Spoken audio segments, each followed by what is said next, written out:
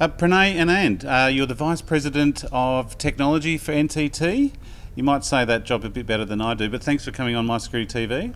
My absolute pleasure. And look, thanks for being at Canalys Forum's 2023 here in Bangkok.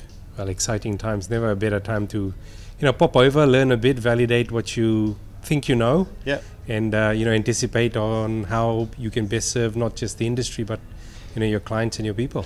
We covered off a little bit about your role. You've got sort of four streams to your role. Maybe just introduce us to what you actually do with NTT, because that might guide us into just discussing business generally in Asia Pacific.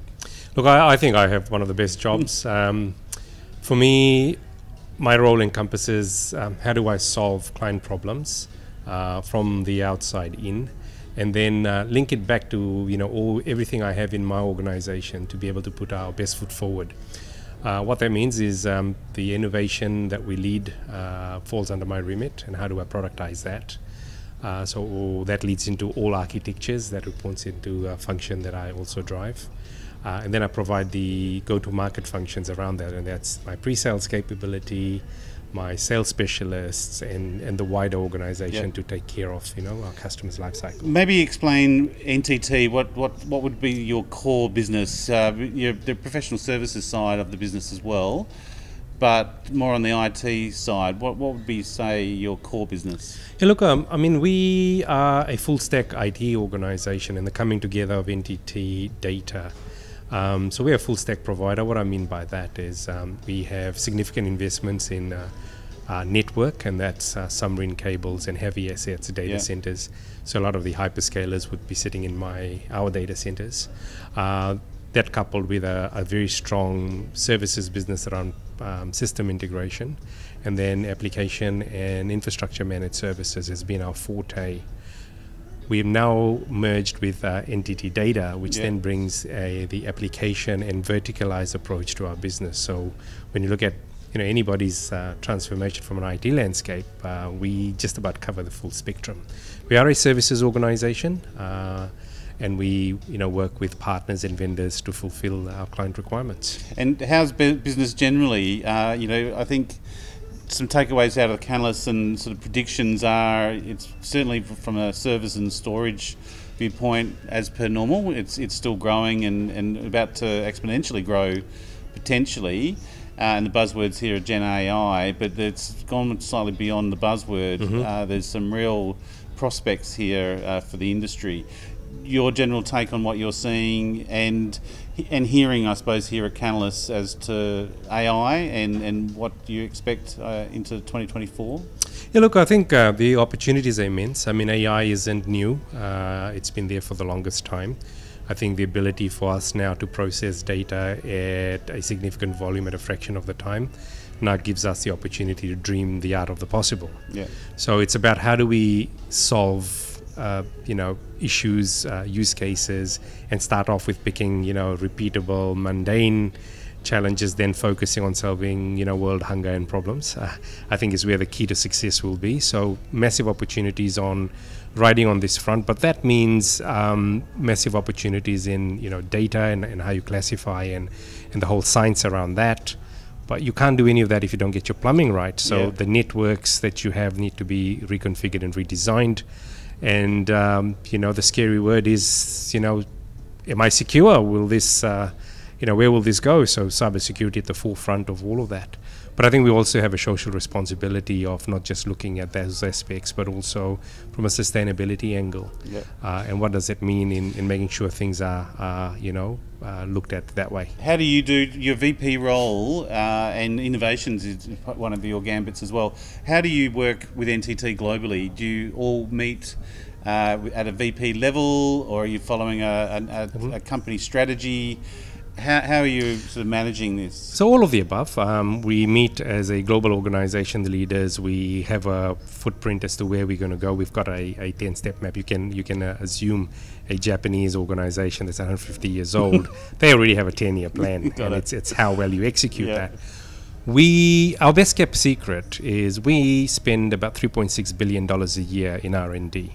And on the back of that, we've also created a venture fund that invests in early startups because we know we can't solve every problem ourselves. There a lot of smart kids out there, a lot of smart organizations being born, and a lot of our work is going on, and not just what we develop, but also how we can bring the best out of the young minds that are out there. And that's how we take that into to our clients. So it's about taking an innovation first approach, validating it from an outside in, testing it with few clients, and then small incremental wins that then become mainstream and main scale. So we are connected at a global level from an R&D, from a strategy, from a planning perspective. It's a pretty immaculate process. It's about staying true to the cause and making sure you don't get distracted.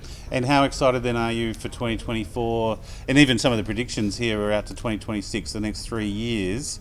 How do you see it? I mean, I would call someone like you someone with a real job in a way.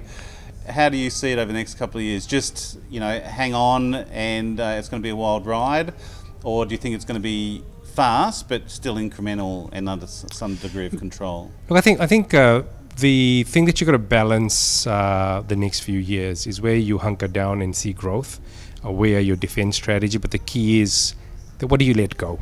Yeah. Right? You can't be all things equal in an industry like this. I think the next 24 to 26.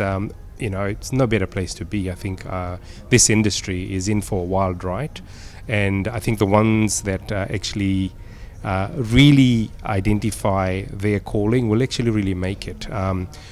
Cybersecurity is going to be an area that's going to be redefined with quantum computing and cryptology.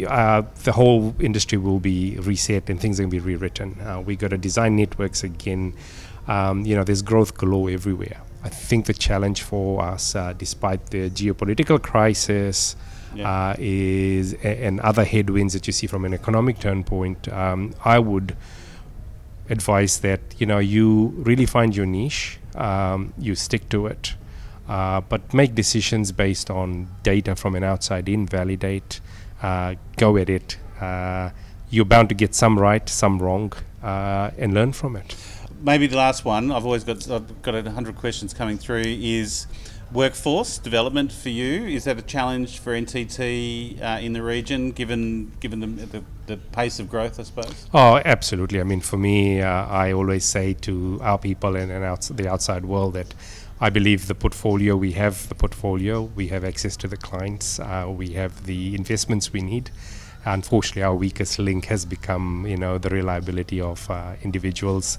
And, the global pandemic didn't help it. I think there's been a significant shift in what people class as what's important to them now. The opportunity, again, with things like Gen AI and the opportunities around being able to assist and augment, the human intelligence is probably going to be the silver lining. We've got to get that right. We, as an organization, had to relaunch our employee value proposition, where we put the emphasis purely on an individual and what that means for the individual. And I think that's going to continue to be a challenge. And we just got to keep developing, keep looking for talent internally, and create a new way of creating sustainable hiring, mentoring, and the likes. Because they're few and far to go around. It's a vicious cycle out there. But I think do the small things right, and for me it's about investing not just only in the people but showing them a path forward, and hence why an innovation by design approach in building a business is key. And if you go and link up with new hires that we get, it's no longer about how much you pay me, it's not longer about the job, it's about, hey, it's the role I'm in making a difference to the people, to the societies, and more importantly, do I leave a legacy behind? And I think that's a social responsibility we all have. Nice. Well, I'm sure if they're working with NTT, they're halfway there already. You're based in Singapore? I am indeed, yes. Okay. Well, Pranay Anand, you're the VP. What's your proper job title again? So I'm the Vice President of Technology Solutions at NTT. Got it. So it encompasses a whole raft of things. All I can tell you is there are no dull days, and I think I'm here for the long haul, and I look forward to unpacking the trends into reality. Great. So it's Pranay. So Pranay Anand, thank you so much for joining us today on MySecurityTV. My pleasure. Enjoy the best of Bangkok and the rest of Canalys. Cheers. Cheers, mate.